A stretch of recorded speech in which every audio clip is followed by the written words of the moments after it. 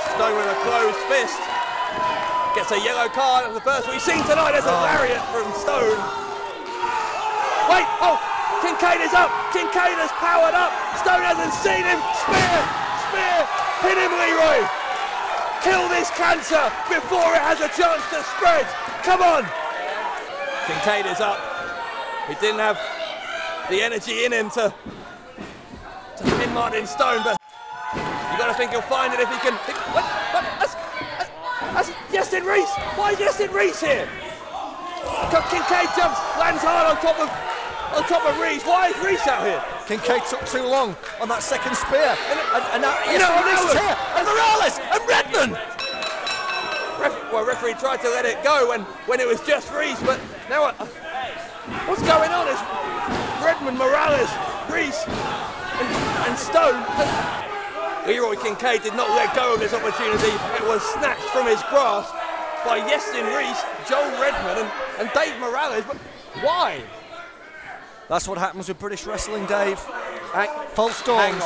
We had a false dawn. And like I said, bigger things are afoot. No, you're not telling me Martin Stone is the leader of this faction. Don't tell me it's Burridge is saying no. Darren Burridge will not tap. It is only in times of great war and tribulation that many of us find out who we really are. Morales, 350 pounds, 20 stone or so, hard on top of bubblegum. That's an injured abdominal. For in those moments where all has been lost, the true nature of a person is never clearer. British wrestling is dead. It's a fossil, like you, like your career, and like everything you've ever represented. Some will do the unthinkable and commit the unimaginable to protect their own interests,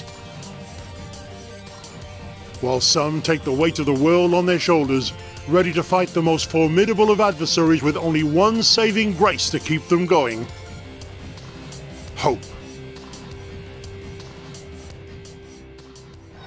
How ironic that Stone would want to beat him in a traditional way. It's futile! Stone with that mantra of the agenda. Resistance is futile. Oh, Kincaid rolled him up. Kincaid has got him caught. Kincaid, Leroy Kincaid wins for the resistance. Oh, Stone doing a number on Kincaid. Here comes Shane, here comes Johnny Storm. The entire FWA locker room emptying out again. Ladies and gentlemen, the winner of the match for the resistance, the leader of the resistance, Leroy Kincaid! Against all the odds, Leroy Kincaid rolled up Martin Stone and won a vital victory for the FWA and a vital victory for everybody involved in British wrestling. Other men tried to forge order from the ensuing chaos and capitalize on the anarchy all around. For they know in their heart that only a very small number will stand up to oppose real evil when it finally reveals itself.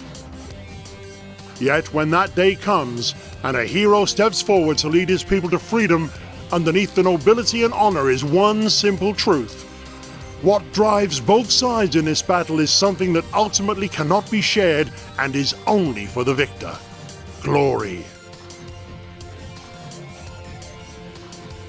For the time is almost at hand for all men and women to pick a side in the final game. For the war to end all wars is about to begin for real.